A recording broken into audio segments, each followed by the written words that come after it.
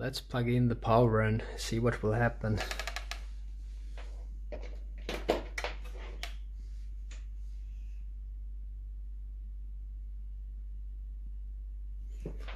Not too much really. I read the instructions last night and I think I know how to set it up just like I wanted to.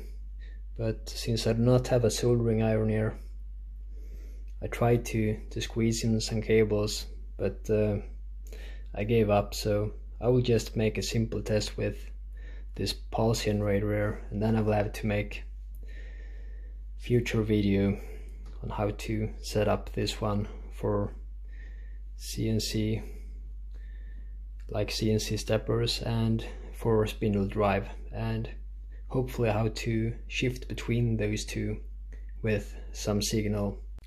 So what needs to be done before the motor will start to function is that I think PN003 needs to be set to 1, and this one is set to 0 as default, and that means that one have to connect a line that gives a signal that powers or enables the driver.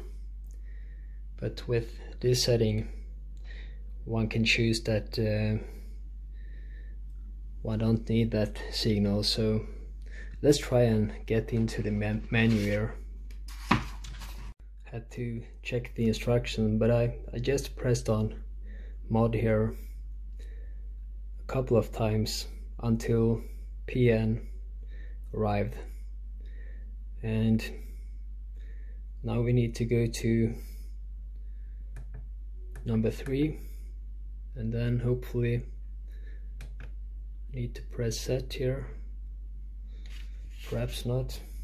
Alright, so I had to push down set for a while and then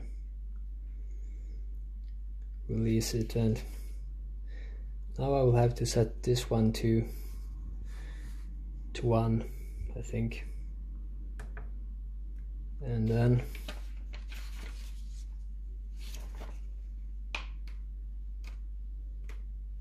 it should be long hold, I think, but I gotta check. Yeah.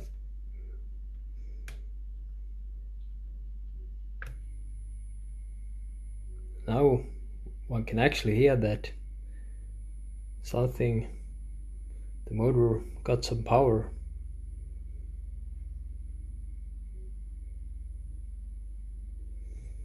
So let's try and give it some pulse and see what will happen.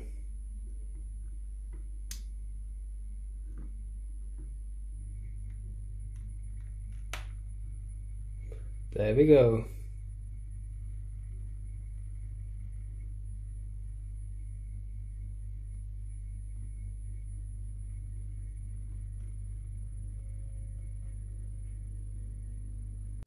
So super nice that it seemed to work. Today is a great day. Really like AC Servo, good first impression. And I had the ambition yesterday to connect it exactly like I planned to have it on the lathe, but without the soldering iron. I tried to stick some cables in there, and it just wasn't a very good idea. I would not like to short anything on my new driver, so that will have to wait. So I will post 2 videos in the future. One is for setting it up as stepper motor, or like a stepper motor, and the other one will be for spindle drive. And hopefully also I will be able to use both modes in a program I'm running on the lathe, so that I can first do some turning and then go back to 0, absolute 0, and from there shift to using it as a stepper motor. And yeah, I checked everything up according to the instructions, so I'm pretty confident that it will work. Had some issues at first grasping how to get it to work like that, using both modes and shifting between them. And perhaps it's obvious to you, but it wasn't obvious to me, since this is my first AC Servo. But there are 4 outputs here on this one, and also 4 inputs. And when I first read the instructions, I read what the different pins would do, and it was not enough with 4 pins for what I needed. So after some more reading, I then realized that it's possible to go into the settings here and change what the pins here will do. Now it feels very obvious, but I didn't really get it, since how it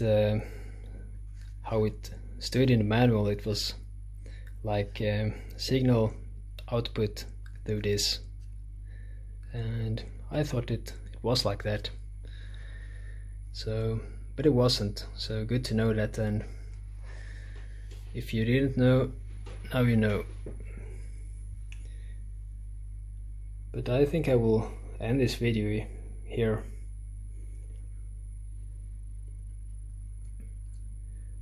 Hopefully the corona situation is getting better soon. I really want to go to the garage and work some on my projects. Take care and have a nice weekend. And if you haven't subscribed already, feel free to subscribe, and please press thumbs up. Really like that. See ya.